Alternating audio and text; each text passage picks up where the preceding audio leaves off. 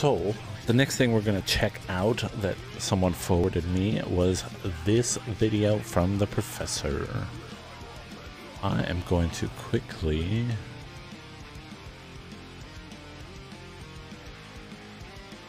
Okay, that's actually pretty good. I was going to recrop it, but I think we're good. Look at this face. Look at this face from the professor. He is unpleased with whatever he's going to say. Let's check it out.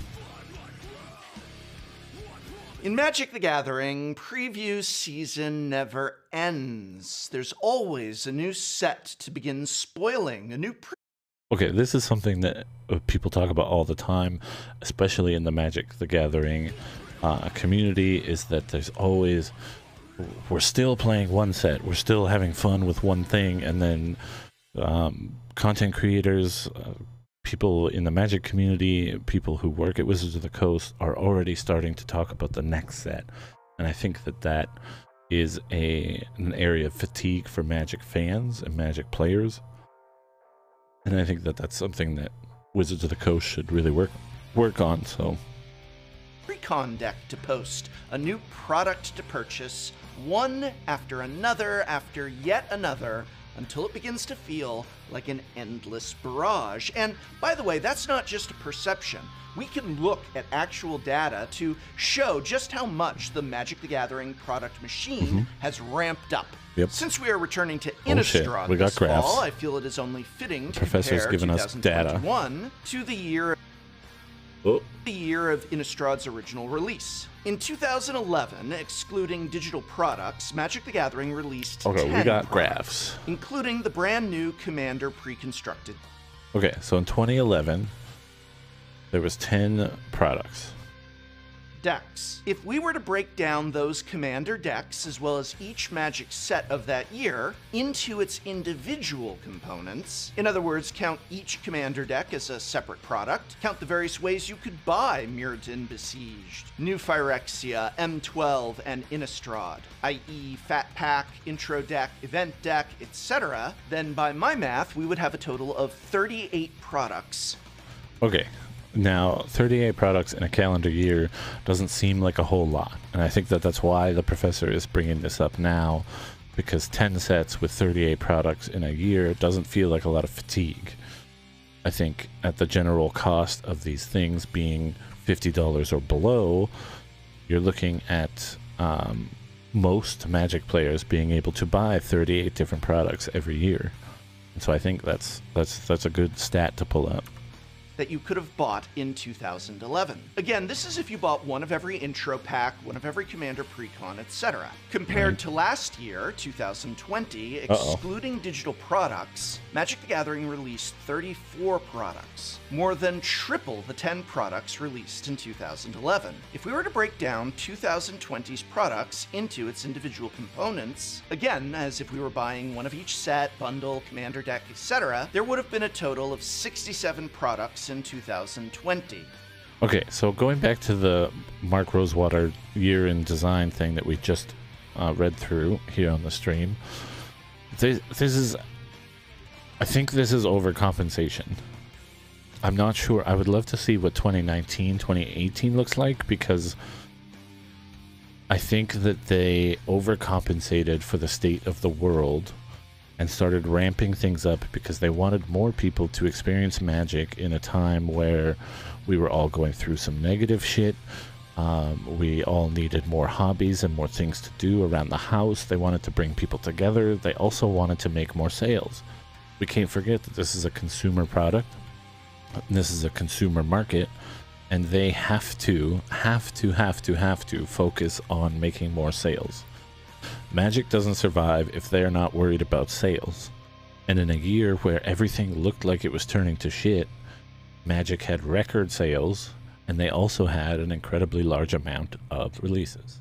So I think those two things coincide more than maybe we think, and I think that the reason for that is an overcompensation from the product team, from the design teams, from everybody at Wizards of the Coast. I think it was full panic mode like a lot of businesses went into, and it obviously worked because it broke a lot of records.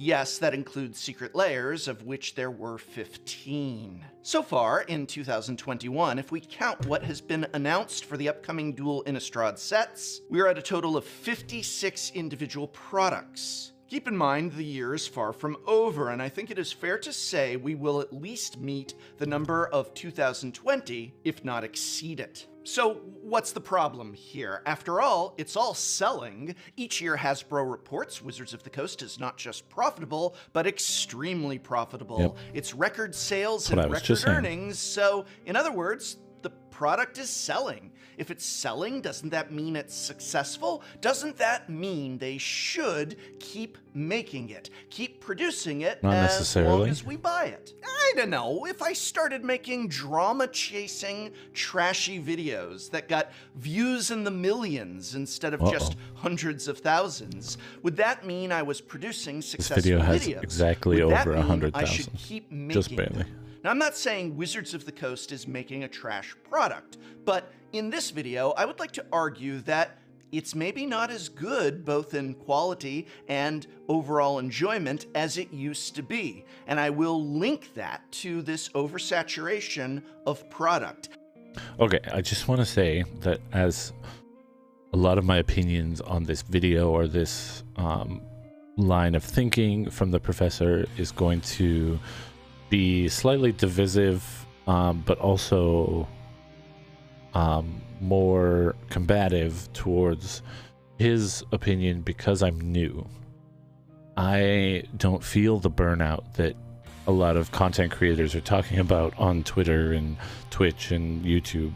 I don't feel a lot of remorse for and praise for the way it used to be, because I'm not super familiar with the way it used to be. Even when I was a teenager and I played Magic the Gathering, we're talking about me as an ignorant kid not going to the LGS, but rather picking up random cards here and there and building a deck and never playing with anything else. And so my familiarity with their release schedule and the oversaturation of the market isn't something that is going to necessarily align with the professors here, and I chalk that up to simply because I'm far newer here than he is, where I have less data and stuff gathered already to go on. So we're just gonna continue watching. This constant preview season, this Magic the Gathering overload. But before we begin, a quick word about this. Okay. This video is sponsored by Keeps, a subscription men's health brand. This is just a tool that for cool. Do happen to be ready. Advertise Keeps. Let's do Keeps. God, I love that logo. As always, with discussions such as these, I ask only that you acknowledge my claims, however much you may disagree with them, are nonetheless sincere and not motivated by anything other than a love for and opinion on this game. I will always strive to offer evidence for my inferences and conclusions. Good. My argument is not that we have seen an incredible increase in Magic the Gathering products. That much is demonstrable. My argument is that this increase is having negative as well as possible positive effects upon the game. Let's start with the well, actually, no. Let's hear his positive. The first positive is that it's making a lot of money.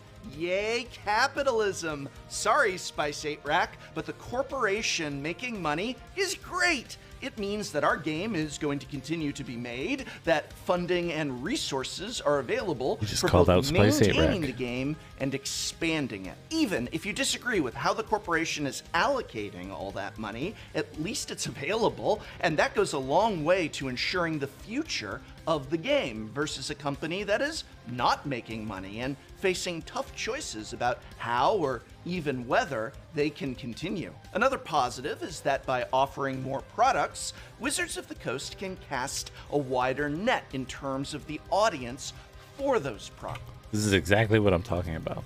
So, as someone who just got here, let's use that as a phrase. I just got here. I'm excited about everything that's going on, everything that just went on, and everything that's coming. And as someone who is new, I don't have a lot of negative opinion or reaction to stuff like preview sets, preview cards, streams talking about sets that are coming in 4 months, because I am ready to go. I'm fucking wallet open, praise be damned. Like, I am in it, and I am stoked on the new stuff. I think that them trying to do different things as far as putting out that many products. Sorry, when you put out that many products, you open yourself up to the opportunity to try more things. And I don't know that we get an AFR D&D crossover if they weren't willing to try more things. And that being said, if we don't get an AFR crossover and we don't do the D&D damn thing, then I don't know if I'm making Magic content right now or loving Magic. And in this last year, these last 12 months have been 12 months plus now, it's August, have been absolutely brutal for so many people, including myself and those that I care about and love and have around me. And so to think about the impact that this card game, collecting these cardboard pieces, has had on my life and my sanity and my attention span over the last few months that I've been fully immersed in it is monumental. I don't want to get too sentimental or teary-eyed about it, but I don't know what I would have done without something like this to get obsessed over. And I'm always going to have a special place in my heart for Magic because of that. And that's all circumstantial, so it's maybe not the best argument to be made against a conversation like Magic the Gathering overload and saturation, but I feel that sentiment every time I look at my cards, every time I'm playing Magic with my partner, and every time I'm learning new things or meeting new Magic creators. I can't help but get sentimental because I'm an empath and have been struggling this last year to focus my brain and my hands and my thought process. So Magic has done so much for me in that sense that I'm never going to see it as an overload. And I apologize to the professor for rambling so much over this video, but I think that I just want to set the standard and expectation that I am almost going to flat out disagree with much of the negative aspects of this overload and saturation of the market. So let's continue to watch before I start to cry. While every single product may not appeal to me and my needs as a player, them creating a giant plethora of products might increase the chances that a lot, not all, but a lot will indeed appeal to me. True. And it can be argued that with a smaller product line, there is less chance that everything is going to appeal to me versus a large product line. I've heard that particular argument a lot, and I do want to offer a counterpoint, which is that this is only true if there's a great variety of products. Because if the increase is just them making more and more of what they already have, such as 15 commander decks versus 5, such as 3 different booster packs of the same set versus 1, general products versus specialty ones, then this argument is less valid. In that situation, it's something for everyone, if everyone plays Commander. Likewise, I feel the premise that more money means more expansion and growth for the game. I don't know if I necessarily agree with that. I think that he's talking about casting a wider net and making the more products you release, the more people are going to be interested in at least one of your products. And that goes back to that conversation about Rosewater's state of design, is that, there's not a single Magic the Gathering player on Earth that's 100% happy or appealed by all of their products, all of their game types, all of the ways to interact and play Magic the Gathering. And I think that, sure, going from 5 to 15 commander decks in a year makes it feel like those commander decks are less important or less unique than when it was boiled down to 5, but they're catering to the largest number of players who are statistically shown to be playing Commander over other game types, and tripling your Commander deck output after gathering data and being shown that Commander is the most popular format. What you're trying to do is bring more people into Commander and appeal to the people already playing Commander. So yes, it is good that these products are coming out in multitudes, because more people can get the Commander standards that they don't already have, or more people can experiment with Commander precons. And the stuff as far as the different types of booster sets, like people who play Standard, people who play other game modes, Historic, Pauper, everything, like you have all you need in those set boosters. Sets of cards aren't small numbers of cards. There's hundreds of cards per set, and no matter what kind of boosters you buy or how many boosters you buy, you're gonna find stuff that fits into all types of playstyles. And so I think that expanding the Commander precons is a net positive, because you're giving a particular audience of Magic the Gathering more resources, more options, more design ideas, because conceptually that's what these precons are. It's Magic the Gathering designers and product makers creating mechanics, creating these decks that work well together. They're helping players who maybe aren't fantastic at brewing or don't find any joy in brewing. They're giving them more and more variation in their gameplay, in their deck choices, in everything. And so I think I wholeheartedly agree that, or disagree, that this wider array of products is incessantly evil or negative, downright, upright, downright, down, whatever. I think that there's a lot to be said for casting a wider net, and as a product maker and game designer, Wizards of the Coast is doing the right thing by going from 5 Commander decks to 15, because that's 10 extra Commander decks that you get to have, 10 extra copies of Command Tower and Soul Ring and all these things that people love to collect and people love to play with, and they're hoping to get more people into playing this game type of Magic that is the most popular in the world right now. Doesn't apply if those funds aren't being directed into needed areas. Look at those product charts again. Critical question: has R&D, has the departments that design all these products increased to match the output of the products? In other words, since they are making what is arguably at least, if not more than, twice as many products as they did in 2011, have they hired the appropriate amount of new WotC staff in those areas to match the new output demand? Probably not.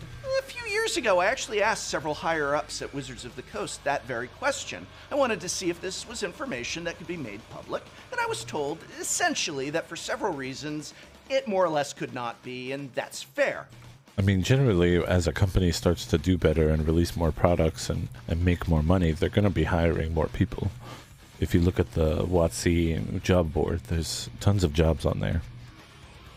Yet, even though there's no clear way for us to know, I cannot help but feel that staff probably needed to increase their output much more than staff itself was increased. Again, no way of knowing, but in the same way I doubt that WotC staff was given raises to match these record profits and their contributions as workers to those profits. That one's for you, Spice 8 Rack. I also doubt the company reinvested those profits into expanding game design significantly to match the growing demands. I guess a really good comparison is how Magic Arena was highly successful, and we can only imagine highly profitable, but where did those resources go? Were those profits at least somewhat put back into making the client better? Well, I see 800 new cards being programmed into Arena to be sold through a highly questionable consumer-unfriendly system, while the client itself still lacks resources to have basic things like a spectator mode, multiplayer capability, a functioning friends list that is anything more than a fractional implementation that was abandoned shortly after being tossed in. And I think I agree mostly with what the prof is saying here, although I do think he's oversimplifying and rightfully so, for the sake of an 18-minute video, he's oversimplifying the allocation of resources to content and design and development. Having worked in numerous game studios, I think that as you scale up, there's always going to feel like there's that bit of air between you and the lid, and so as the lid of the studio moves up, you gain more people, and then as long as you maintain a balance where you're not overtaking that lid and overpaying for personnel and design and hours, generally those companies succeed a lot longer because they don't find themselves in debt. And you have to continuously make something new that sells and does well in order to continuously build those numbers and pump up the output. And so I think there's just a bit of oversimplification in this case, because there's a lot going on in the development of Magic the Gathering Arena, and I'm not here to defend Arena. I don't think it's a perfect product, and I really hate numerous things about it and the way it interacts with my fandom of Magic the Gathering. I just think that it's a little purposefully negative, maybe just cynical, and I know the Prof is a cynic, and I love that about him. I just think it's a little cynical to think that they're not doing enough work on Arena when it's just evident that they're not doing the specific work that players are looking for. Let's continue. So forth and so on, but Arena is another video. Let's stick to paper. And let's stick to the consumer experience, because honestly, I can't guess at WotC motives, nor do I really care. I'd like to focus on results, and specifically the results for me as a player and customer. The biggest one is that ever since this explosion in product, I find myself more and more overwhelmed by constant releases and less able to keep track of it all, which leads to confusion, apathy, and disinterest. Now, I drew a lot of reasonable and valid criticism for botching. Okay. Can we talk about how amazing this hair is? Especially that he's talking about Innistrad. He looks like a dapper werewolf. I would buy him a drink in a bar and listen to his story. Few of my predictions for our return to Innistrad, namely that I made a few predictions that were already disproven or just flat out uninformed and wrong based on information that had already been made available about Crimson Vow and Midnight Hunt. I'm gonna own that. That was my screw up. I'm not trying to brush off responsibility. I absolutely should have double, triple checked the information available before making my predictions. But I do think it is somewhat telling that a highly enfranchised Magic the Gathering content creator who lives, sleeps, breathes MTG was still essentially utterly confused about key details of an upcoming Magic product. Because the details of Magic products are constantly changing, and Magic products are constantly coming out, and it's hard to keep it all straight without doing extensive research. There are just so many products and so much going on that we are bombarded with frequent hour-long streams, dozens if not hundreds of blogs, videos, articles, tweets, posts, that I think it is very reasonable for the average player and even enfranchised ones to no longer feel confident in what exactly is going on at any given point. Okay, so I completely agree that not knowing what's going on as a content creator is frustrating and almost disingenuous, to the point where I think Wizards should do a better job of communicating with their content creators, especially the completely enfranchised and the utterly beloved content creators like the Prof and MTG Girl and Covert and all those big people that play Magic and create content for their fans. I think they're pushing their product, and Wizards of the Coast should do a better job of building those relationships and back alley conversations where these content creators can get information ahead of time to help them make their content. It's just that simple. I do disagree though that the overwhelmingness comes from the amount of previews and blogs and content that Wizards is making. As a company, they have to keep people interested. As a content creator and a writer, I know that you have to keep looking at the next thing in order to make fresh and new content. If we're 2 weeks into Forgotten Realms and they're still publishing blog posts about Forgotten Realms and talking about a set that we know is going to be done in a few months, that feels negative, and that's going to get a lot less views, a lot less clicks, because once a set comes out, Magic the Gathering players are so rabid and hungry for learning and gathering all of this information that all of a sudden Wizards of the Coast aren't the experts in the situation. They're playing behind. They're playing a game that they're already losing because Magic the Gathering content creators and players and media personalities are so good at obsessing over the details that I wouldn't be surprised if they could easily correct Wizards of the Coast employees and content creators at Wizards of the Coast on information that they're trying to put out. And so as a content pipeline, that situation gets a little bit muddy, and you have to shorten the pipeline and make the pipe a lot smaller. So you're talking about having a set amount of time after the release of a set. That's confusing. Having an allotted amount of time after the release of a set in order to talk about and make content for that set is something that has to be planned out in advance.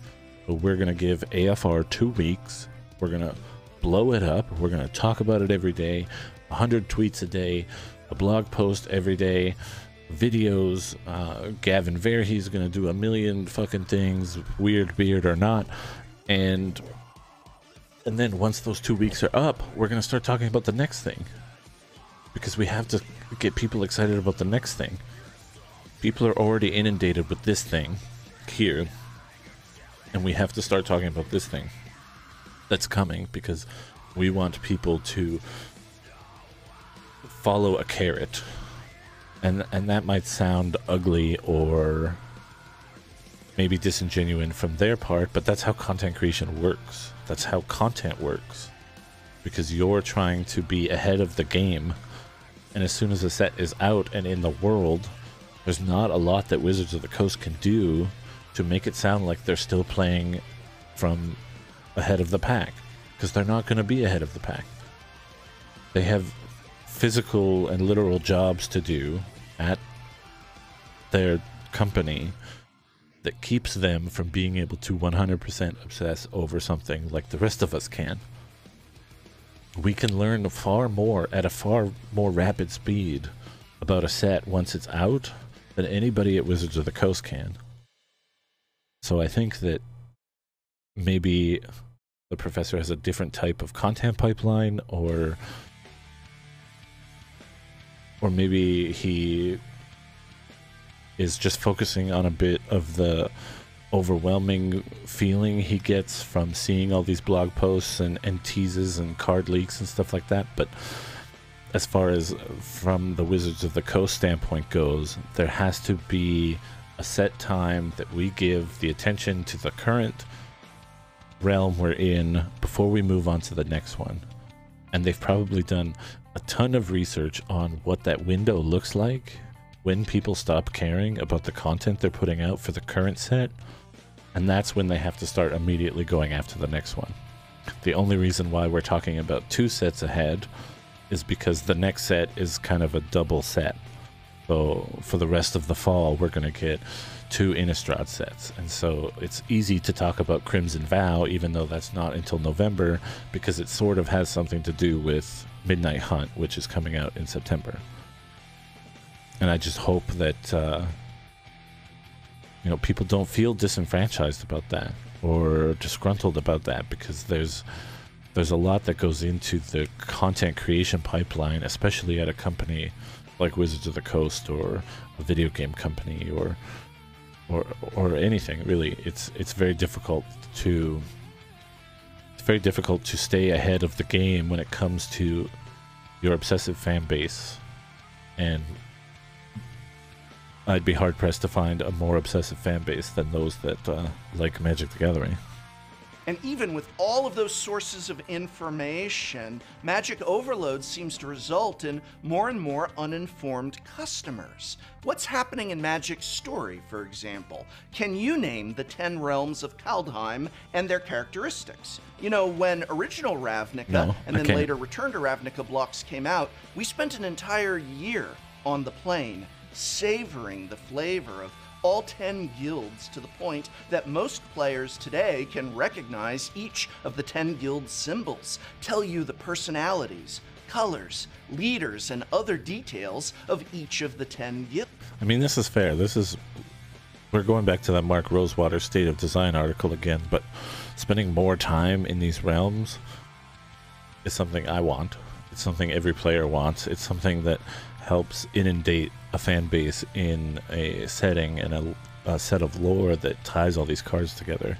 So I'm completely on board with this line of thinking.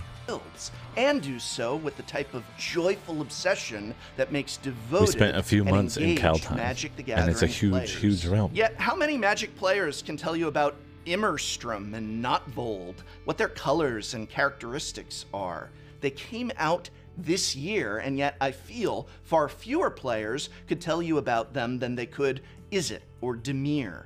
And before you argue, yeah, well, there have been many Ravnica sets, so it's more ingrained, I still bet you more people know about the Khans of Tarkir and the Shards of Alara, and both of those are old sets. I don't know and what yet any they of had a that means. lasting impact on the player base. Whereas Kaldheim and most of the new sets coming out, well, literally within a week, previews start up again. We're rushing on to the next thing. There's no time for anything to resonate. Right after Kaldheim, we were already moving on to... I'm not dunking on the best world building in recent memory. I'm showing evidence that the best world building in recent history was mishandled to the point most players missed it. Look at the numbers, something went wrong, and it's not the design of the world. He's talking about his tweet, his poll, where most people didn't know that there was even 10 realms in Kaldheim. I didn't know there was 10 realms in Kaldheim, and Kaldheim is one of my favorite Magic sets that I've experienced so far, so the prof ain't wrong.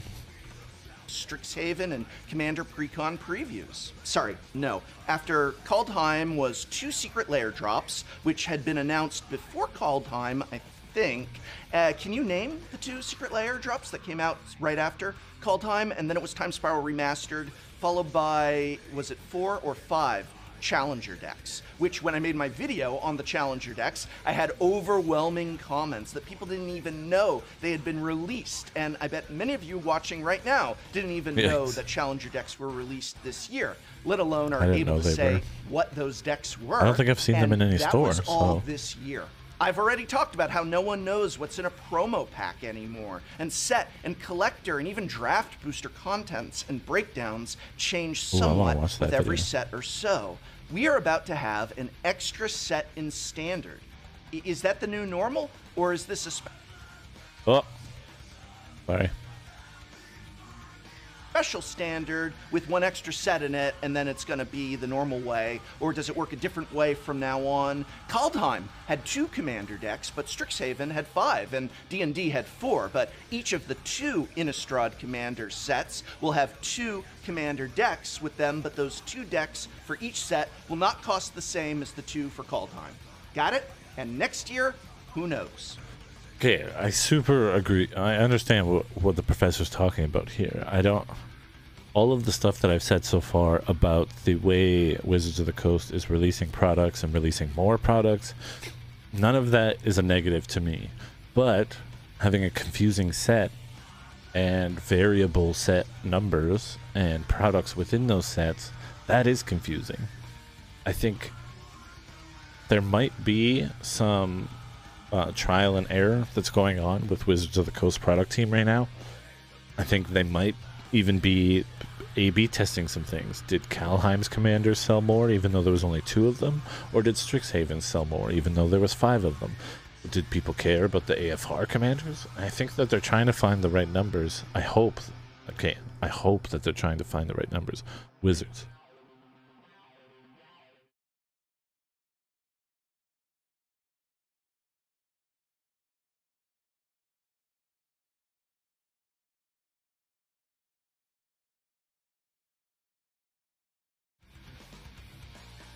Please tell me you're trying to find the right numbers.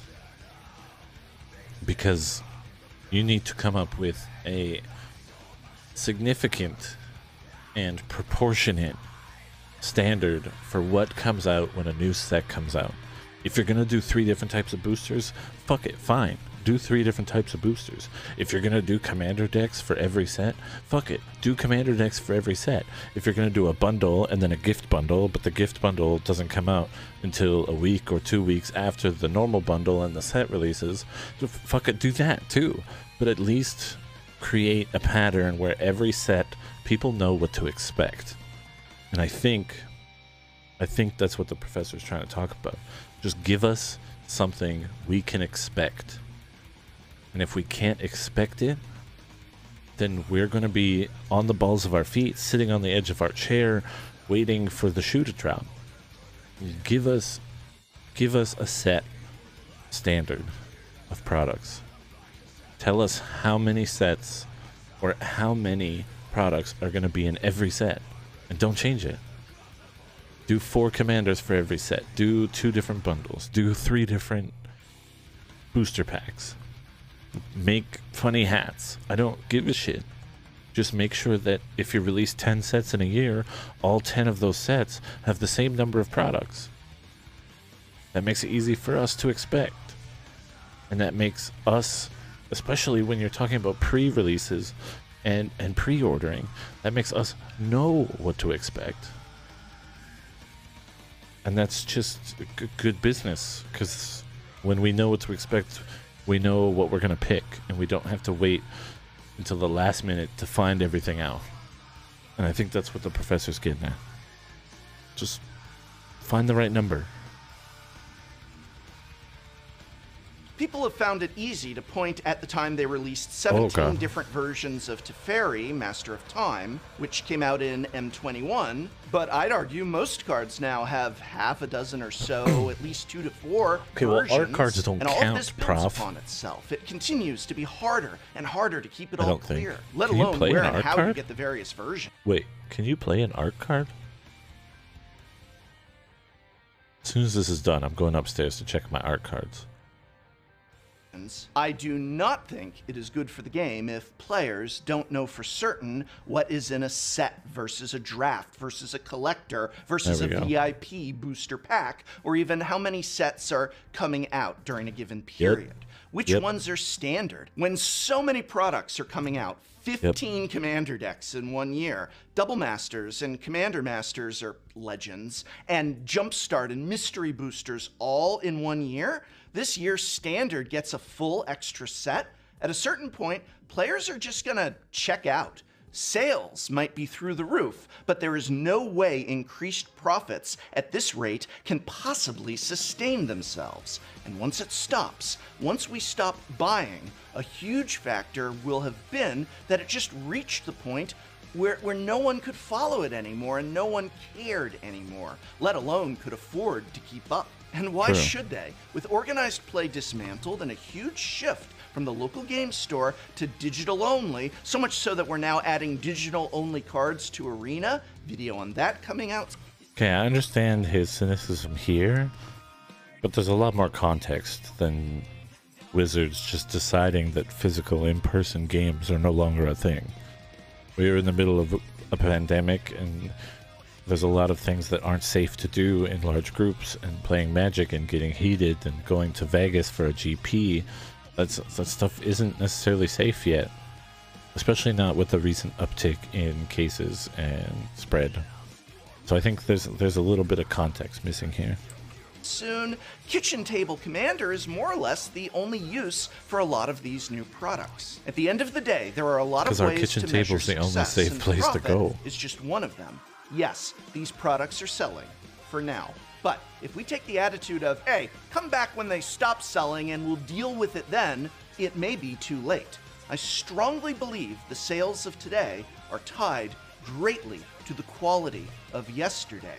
And that quality is sharply, noticeably diminished, which has grave implications for the sales of tomorrow. What we are seeing is essentially an emphasis on business efficiency above the player experience.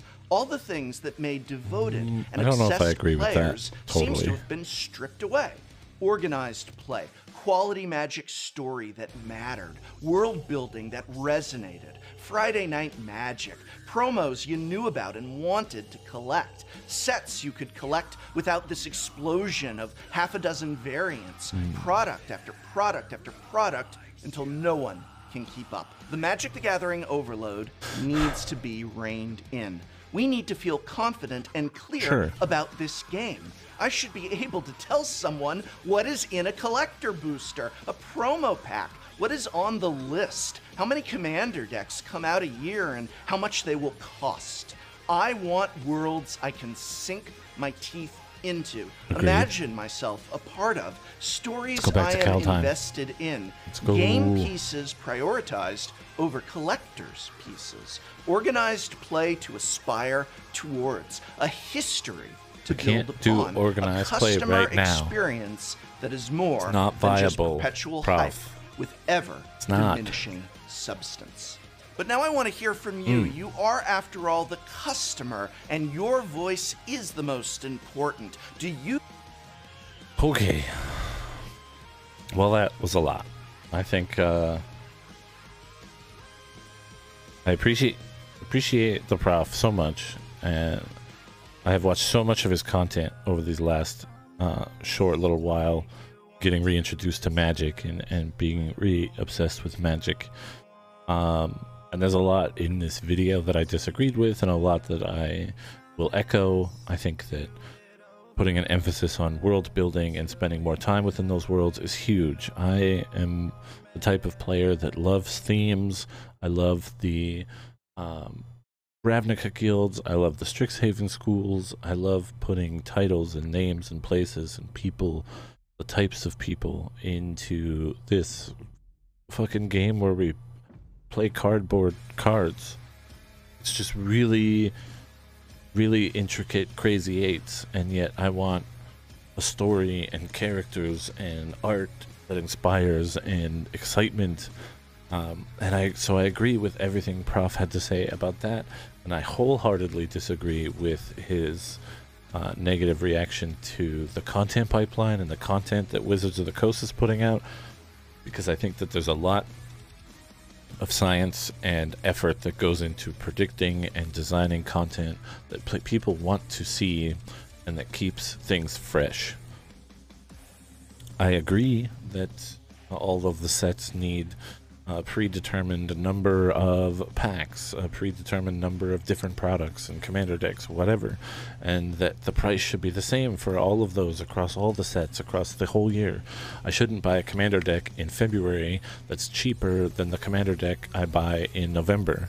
It doesn't make any sense. The cards aren't getting that much crazier to make, and whatever costs that they're recouping by this burgeoning sales of the last year and a bit, they need to put into paying the, I'm assuming, more difficult or steep price to manufacture and ship.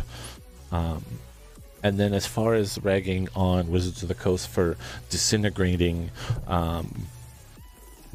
in-person Magic, it's not the time. Right now is not good.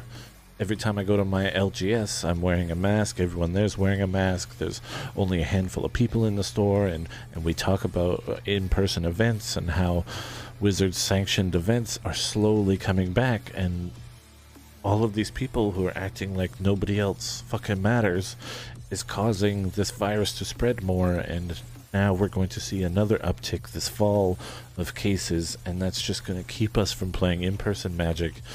I wouldn't be surprised if some of the other non-Magic related events that are planned for this fall, when we were supposed to reopen everything and everything was supposed to be fine again, I wouldn't be surprised if some of those things got cancelled. And I think it's disingenuous to argue that Wizards of the Coast doesn't care about these things, but focusing on these things right now and allocating time and effort and money, development money, into building in-person Magic events is so beyond the scope of the problem that the world is having right now that it just feels a little ignorant to to talk about that kind of thing and complain about that kind of thing. Obviously, they're focusing on digital because everyone's stuck at home and still playing digital Magic. I would love for Arena to be a better product. I would love for Magic Online to be a better product. And I hope that they're continuing to develop and build upon these foundations that they've already set.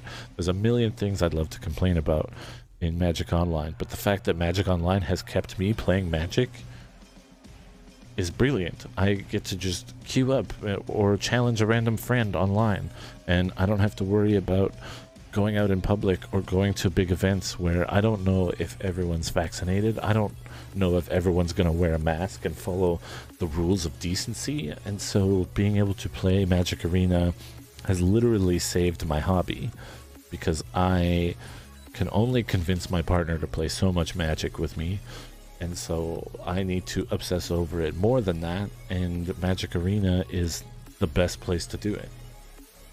Yes, I want it to be better. No, I don't think that Wizards of the Coast is ignoring in-person Magic events, because that's where the magic happens. Pardon my pun or innuendo or whatever you want. They know how palpable and important in-person Magic events are. I promise you they know. And that's all I have to say on that. I think I'm going to go take a walk. I'm going to use the washroom, and I think I'm going to skip the next couple of things that I have on the reaction timeline, and maybe we'll do those tomorrow if I find a moment to stream. Otherwise, when we come back, we are going to be playing some Brawl on Magic Arena. So stick around. We're going to be playing some one-on-one Commander and hopefully getting that win, because there's a bunch of experience points on the line.